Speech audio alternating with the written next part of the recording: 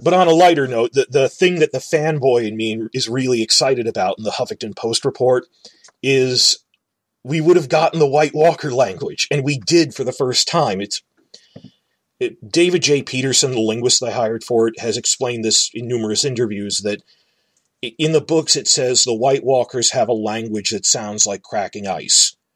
And not in the books, I think. The name he came up with for it in the TV show is Scroth, is the White Walker language. And we have no word samplings from it. They just say they're making noises that sound like language that sound like cracking ice. They're these ice demons.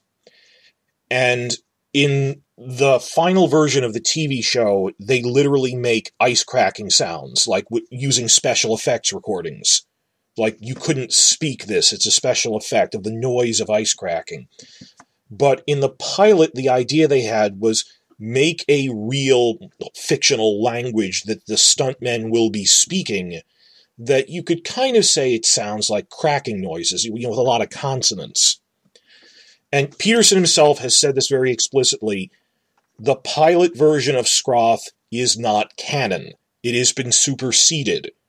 That we've established in the main show that they sound like cracking ice.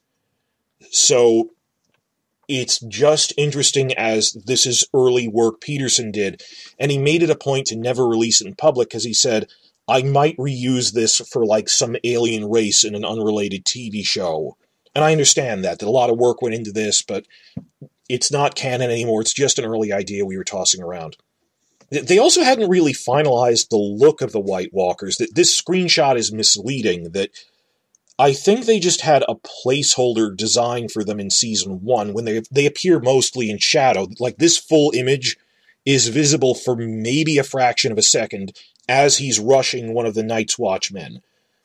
So they later revamped this totally into the more mummified look by Season 2, and when fans had to go, oh, this is what White Walkers look like. This is placeholder stuff, but they had a more brutal facial thing, skeletal. It was just a little different. But, this is stuff that was in shadow. We wouldn't really see that. But anyway, Peterson, for the first time ever in this Huffington Post report, Bradley went to this, looked up the pilot, and he emailed Peterson about it, and Peterson just a few weeks ago emailed him back and gave some new information about, oh yeah, this is what Scroth was like. And for the first time, Peterson sent the Huffington Post this 5-second clip of it.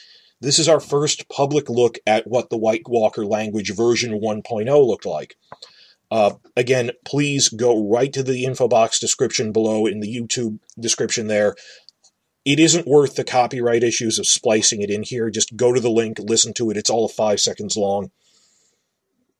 As for what it sounded like, well, like you're trying your best with the human voice to make something that people would describe as sounding like ice cracking, even though it's human sounds. A lot of hard consonants and stuff.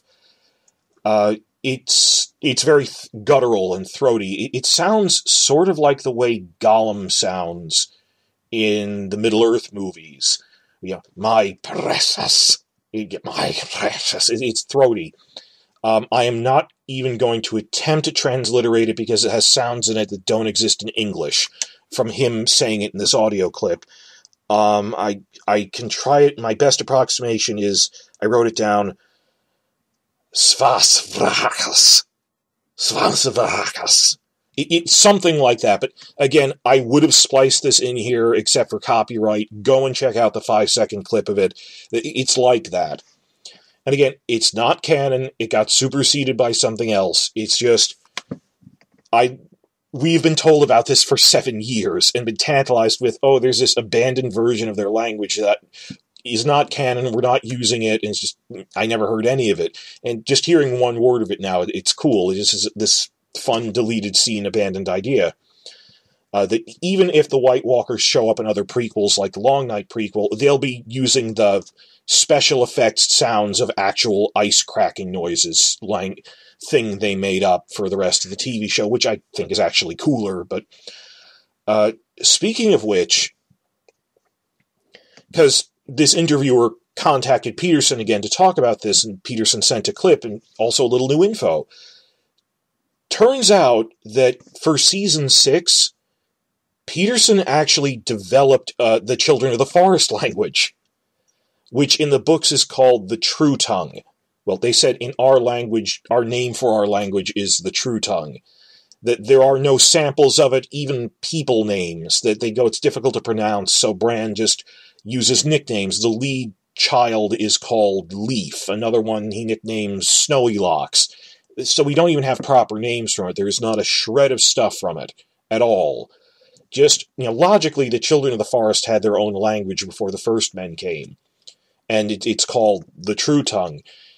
And Peterson said he worked it out for Season 6. They were going to do it like Valyrian and Dothraki, where it's subtitled. But for a couple of reasons, they decided not to use it. That the stuntmen were having difficulty with it. That a big thing was they thought subtitles would be distracting during fight scenes, which I can see how it takes you out of the element, but still, how much are people talking during fight scenes? Why not just use it in the talkie scenes from the beginning of before the attack happens? They didn't need... I wish they had put that in there, because he put the work in, and it would be interesting to hear it. That just acknowledging, look, they don't talk like humans do.